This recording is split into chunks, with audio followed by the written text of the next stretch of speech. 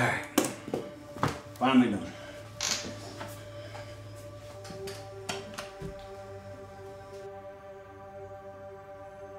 Yeah.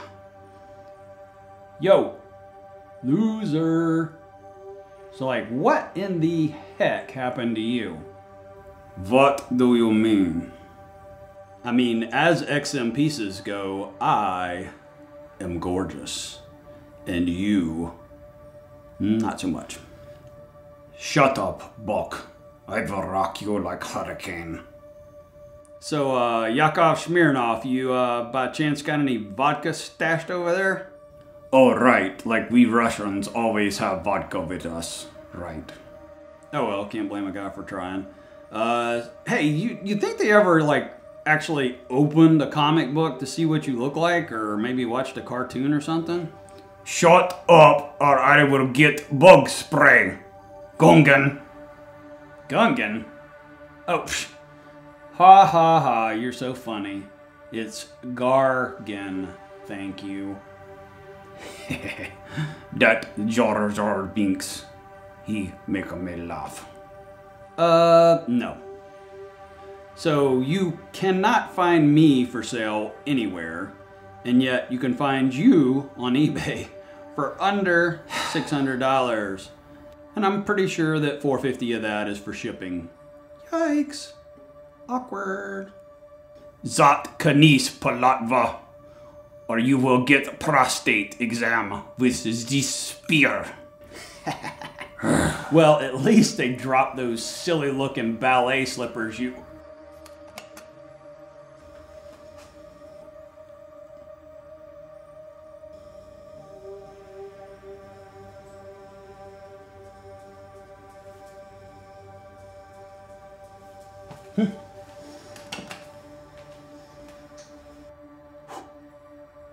Man, that was close. Hey, you know what? I was just trying to figure out, who's the bigger puss, you or the lion? I hate that guy.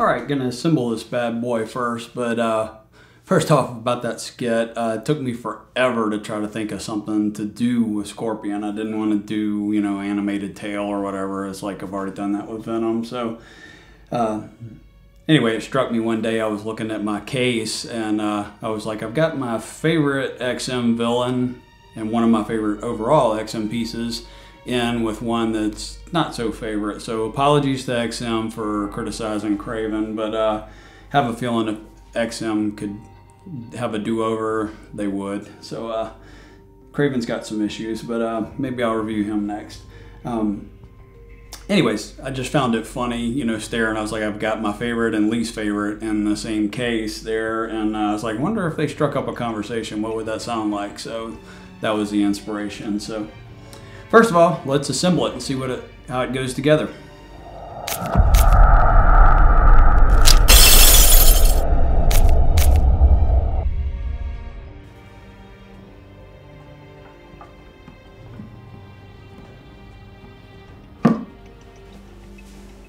One of the keys whenever doing this is this hand. You have to slightly raise him on this. So you want to key this in and then comes right back down like so. But if you don't lift it, then that's an issue. So that's the key to it. Little lift. In the armored version, we have these shin pads. Of course, the contour goes. It has keys on it here. The fence was a little complicated to figure out originally, but since I already know how it goes, the big piece is on the far left facing. The one with the 5 spikes goes next, and the one with 2 goes far right facing.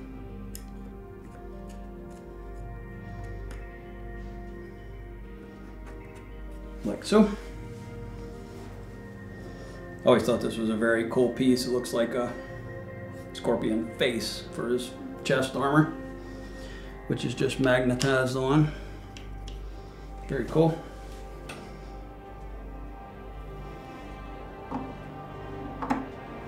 The lamp, which has battery LED in it.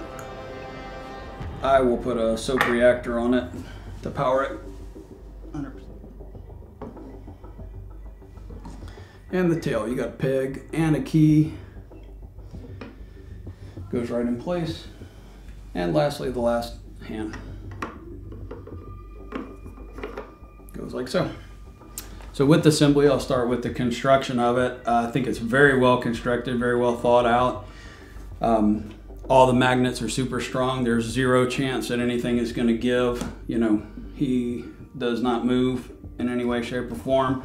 As far as moving around, everything is exceptionally well done. Great engineering here to get this crouching pose and allow you to change out that gauntlet was just a brilliant thought there.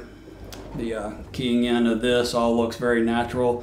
I like the fact that they actually varied two different tail styles. One comes here, the other wraps and comes more at the side of his head. So let's go ahead and change over to the classic, which is actually my favorite of the two. I use this in the skit because it's easier to mask out your face on this one than, I didn't feel like painting myself green. So anyway, let's change to the other one. So as you can see what I was saying here, this comes right up next to his head, which I think is a much cooler look, much more intimidating, imposing look. So here we have my favorite, the classic, or a modern classic vibe. Love the tail coming right here by his face, just very intimidating. One of my favorite photos I've ever taken is this one, and I just think it looks outstanding with that stinger right up against his cheekbone there. Looks outstanding. So again, not the armored tail, not exactly, because the classic scorpion tail, you know, was just rounded, but love this. Very much like the, hey, I found a scorpion shirt. How cool is that? Very much like the McFarlane spin here with the style, even the face and all that. One of the things that's always got me is the face doesn't really make sense. You know, if he had a mask here, what is that, like adhered to his lips, you know, to make that go? So very cool look, you know, I'm not criticizing that, but it doesn't logically make a lot of sense. But anyways, that is the assembly. So I guess we will move on to the assessment.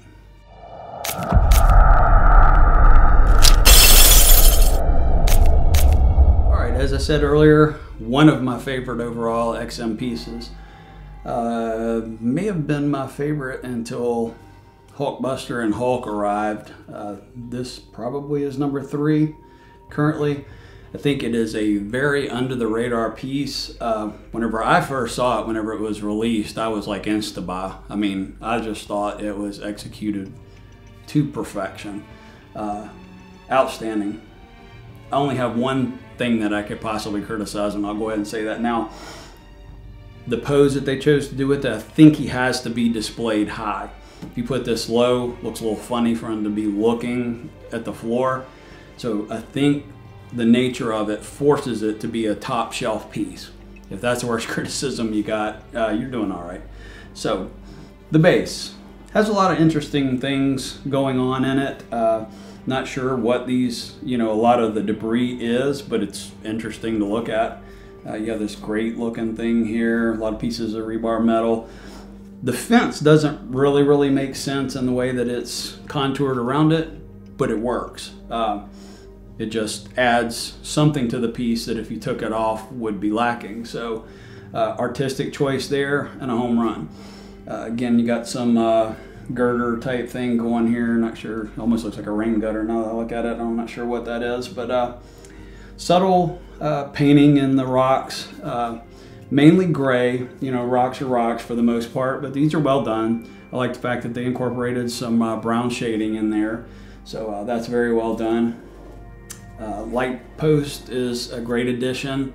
What I do like about it is that you don't have to have it lit. You know, if you don't choose, I don't know how bright the lights are in here, if you can see it, but I'll take some photos in the dark in a minute. The light post looks great unlit, so I like the fact that whenever you have LED pieces like that they can be either or. So, star of the show for me is the paint job on this guy. Just a killer. This candy metallic green, guess you would call it. The paint on this may be the best statue that I own. Hulkbuster, like this, but every time I look at this thing, I was like, what a paint job. The person that painted this, or company that painted this, or whatever, is just perfection again. From the undersuit here, the texturing of the sculpture, you know, has these line details in it. The contrast in the way that they did this, from the shiny, I mean, you got an entirely green guy, but yet he's dynamically, look, the pieces, there's no lack of definition in it. There's no lack of interest in it. You have a shading in the gauntlets here, the bracers, actually they call them, here. The shiny paint on the gloves, just every choice that they made was dead perfection.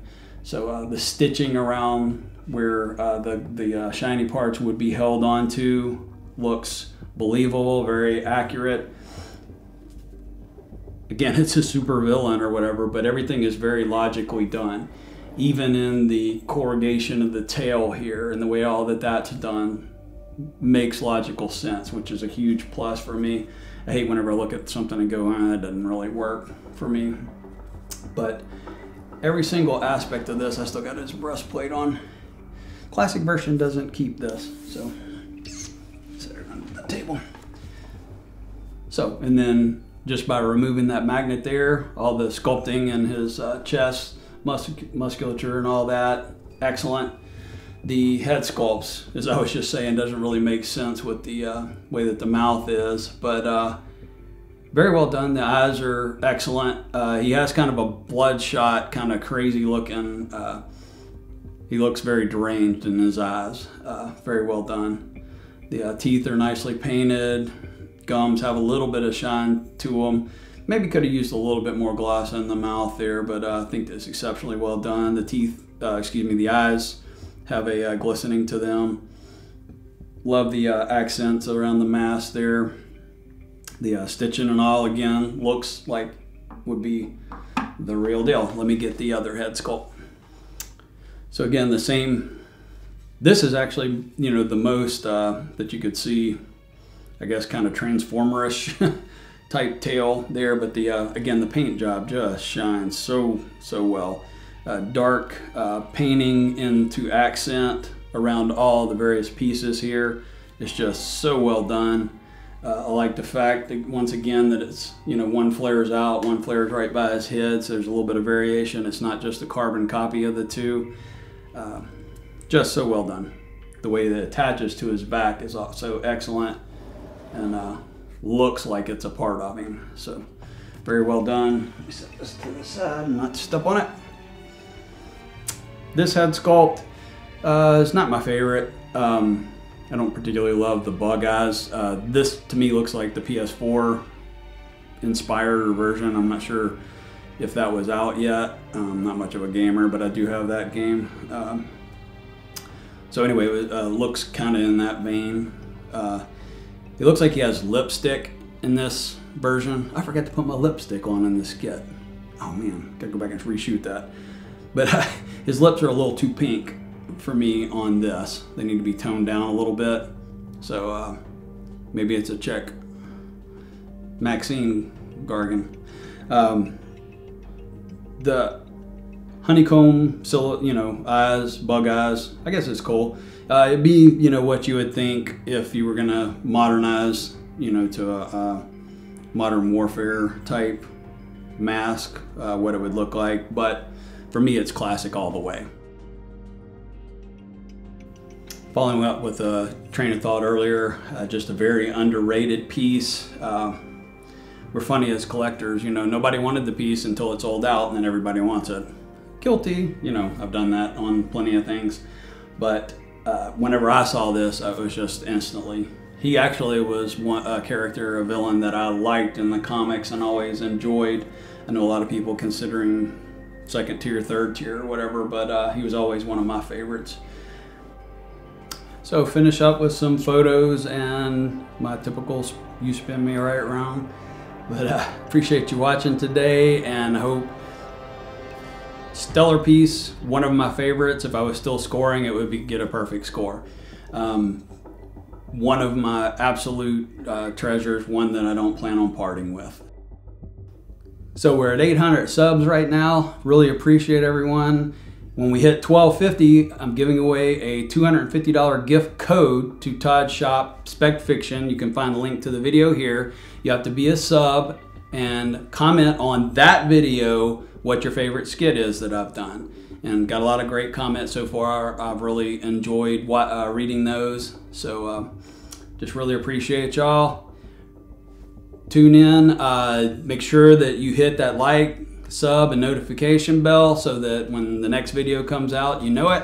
And just remember, if you're not doing it half-ass, you ain't doing it right. And we'll catch you next time. Thank you.